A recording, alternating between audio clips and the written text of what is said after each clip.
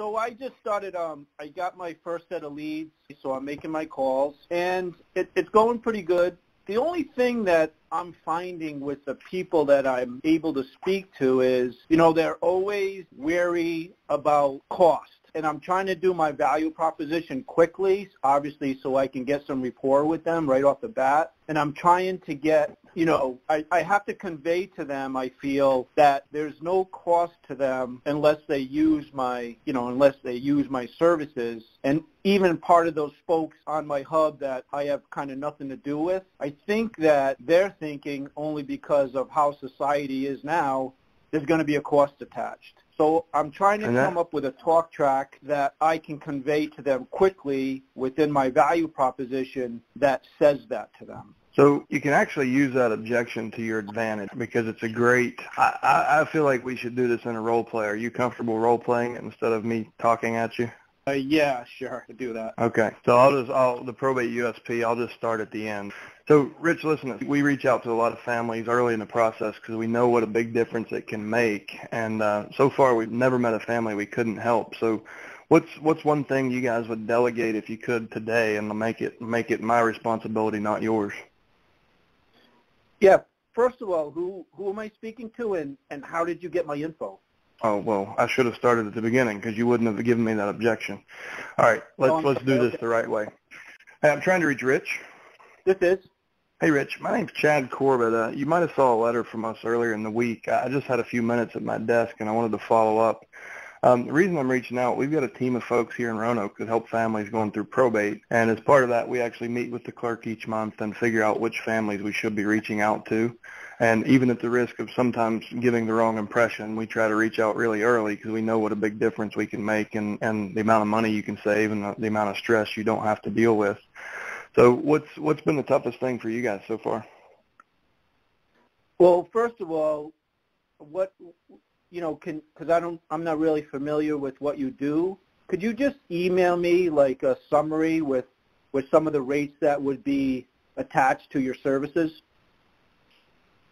Well, there's probably 1,434 things. Which one should I send you services information on? Otherwise, we could just talk about it. Okay, so I mean, just the way we try to work with families, Rich, is if we can understand your goals and your challenges and your situation, then we know exactly what to pull together. So think about it more like a customized quote than a menu. We're not going to give you a menu and say, pick the things you need. We're actually going to hear you out, understand your situation, present to you options that we believe to be in your best interest. And regardless of whatever that is, I think what I'm hearing from you is you're concerned we're going to charge you some upfront fee or exorbitant fee. Every single thing that I will talk to you about, there is not one single service or function that I will talk to you about that you don't get delivery on what we promised before anyone gets paid. So does that make you more comfortable knowing that we don't get paid unless we do what we promised, and if we don't, then we don't get paid? So you're not taking the risk. My team is. Does that make sense? Yeah, so there's no consultation fee, there's no other fees that are associated? No, and it's a common question that we get because when something sounds too good to be true, our cultural reaction is, well, that's got to be a scam. But what I'm telling you is if you give me the opportunity to prove up, I will do that. And I will do such a good job that you'll be happy to write that check. And if you're not, then I won't get paid.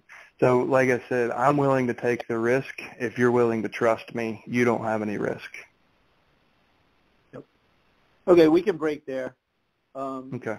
Yeah, so I have to just, I guess it's just up to me to do a better job conveying no cost until you actually use the services, and I have to do it quickly just to engage and have them stay on the phone. So, yeah, and there's something, if you haven't done this, if you go to our private Facebook group, so jump in there and jump in one of those little miniature role play groups that people put together independently. And just go in there and practice. Yeah, I'll definitely do that. I for sure will do that. Okay, thanks so much for your time. Yeah, thank you, Rich.